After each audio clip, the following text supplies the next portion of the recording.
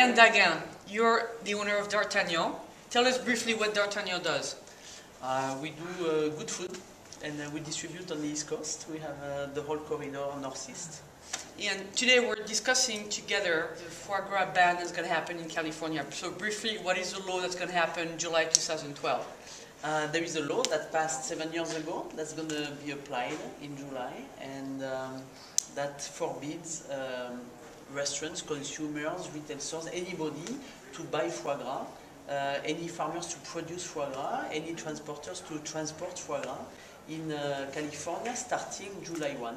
Like they tried to do in Chicago some years ago, and they eventually failed. We overturned the ban because at the end of the day, when people do their homework, the people who voted for that ban did not understand that there is nothing stressful, nothing cruel about raising ducks for foie gras. So that's the thing they're saying. So just to make it clear, you will be impossible to eat foie gras in California starting July 1st, 2012, right? Right. And so the groups that are against that are claiming that the duck are force-fed and it's stressful for them, right? And then you have... They are force-fed, but they do that naturally in the wild. You know, when they are wild, the ducks and the geese, they force-feed themselves before migration. And that's that big liver. It's a natural process. It's a beautiful, delicious thing that the Egyptians found out 2,000 years ago. And since then... Oh, more than 2,000 years ago. I think they found like 4,000 years ago. And the Roman, you do it. So it's a natural process that the duck and the goose, before they migrate, they force-feed themselves so they can do this actual flight. Yes, and all the farmers do is to reproduce the same thing, but in a domestic manner and all year long, instead of just during those 2 times the migration going north and going south, you know, in the fall and in the spring. And you've done some research to prove that it's not stressful for the duck and gooses, that those animals have no gag reflex. No gag reflex, an insensitive esophagus, that natural propensity to force-feed themselves. They are not stressed when you feed them. They actually welcome the feeder. And the stress is, as any animal, is the transportation and the killing part, which is the same with the beef and the chicken, which we've seen those images of chicken and those beef. Those are really awful. This is not natural the way they raise the cattle and the way they take care of the chicken, right? The 5 farmers who raise ducks for foie gras in North America are artisan farmers, are small farmers. It has nothing to do with factory farming of the beef that goes into all our hamburgers in America. So you're trying with some groups of restaurateurs and other people to reverse that ban, first of all because it's not stressful to those animals, and second of all, or put it the way you want, it's a question of freedom. If you don't want foie gras, then don't eat it, but don't force me to not be able to eat it, right? It's a matter of free country. It's a matter of principle, right? If you don't like foie gras, don't eat it. But don't prevent me from eating what I would like to eat. Don't prevent the chefs from cooking what they want to cook. This is America. This is a country of freedom, and we are not trespassing any outlaws. You know, this is absolutely fine, legal, and humane to raise ducks for foie gras.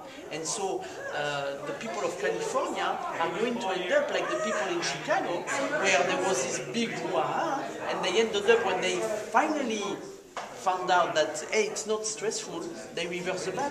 Well, let's see what happens. Thank you. Thanks. Michael, Ginor, you're a very famous person in the foie gras world because you're the founder of Hudson Valley Foie Gras, right? Yeah. So there's something going on in California with the ban in July 1st, 2012. What is your take or your takes on this? Well, I think there's so much misinformation and misunderstanding about how foie gras is produced. And I think that the law passed in California with a lot of ignorance. We're hopeful that as people understand how foie gras is produced and the lack of stress and the fact that feeding the ducks in a certain manner does not cause any harm or damage or stress levels, that people will start understanding that the law should not have been passed in the first place. Hopefully there'll be a grassroots effort by local chefs who understand how foie gras is produced, who visited foie gras farms, who will take it onto their legislatures and try to have this law banned or changed or reversed. As people understand, the ducks have a calcified esophagus. that they gorge prior to migration twice a year, that they swallow fish whole and digest in the crop, that the anatomy of a duck is very different than the anatomy of a human being in the sense that the esophagus is calcified, it's not flexible, unlike a human, and the ducks swallow fish and other foods whole and then digest it. If people understand that and the ducks eat naturally in this manner, they will hopefully be able to convey that to their clients, to the legislatures, and that the law will be reversed. I assume that if it doesn't get reversed, certain chefs will carry the flag and go ahead and still put foie gras on their menus and get challenged legally, and then it might go into a court battle if it doesn't get reversed prior. But unfortunately, as foie gras connotates fat liver, two French words, food that's deemed to be the food of the wealthy, misunderstanding as to how ducks are produced, it was a very easy legislation to pass. Hopefully, as more information comes across and people really understand it, we will have a leg to stand on as far as reversing it. Okay, we'll see. Thank you. Thank you. So Ana, you're involved with Sonoma Foie Gras. Yes. Which is the only producer of foie gras in California. That is correct. And we're here talking because in July 1st, 2012, there will be a ban in foie gras in California. That means no more foie gras buying, transportation, purchasing in California. So no restaurateur. No more production as well. And production. And so, I mean, no restaurateur can serve foie gras. You can't buy foie gras officially in California. In the state of California. So what is your take on that?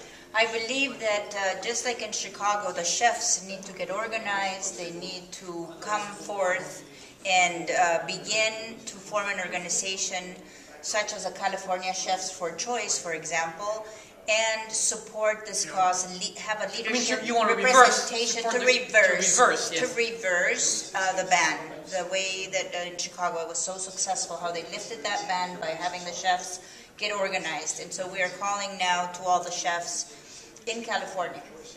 We have had some support already. We have some people that are coming together, and a lot of foie gras dinners are now being organized across California to help lift this ban. So the easiest way, I understand, to lift the ban is to go to the chef, because even if you're a private person in your house and you want to do a private event, you can't even serve foie gras anymore because you're not able to buy it, right? That is correct. Because you can't buy it because you can't even transport within California. Within California, which is taking away the rights of us human beings to choose what we would like to eat, as well as for the chefs, like Ariane said earlier.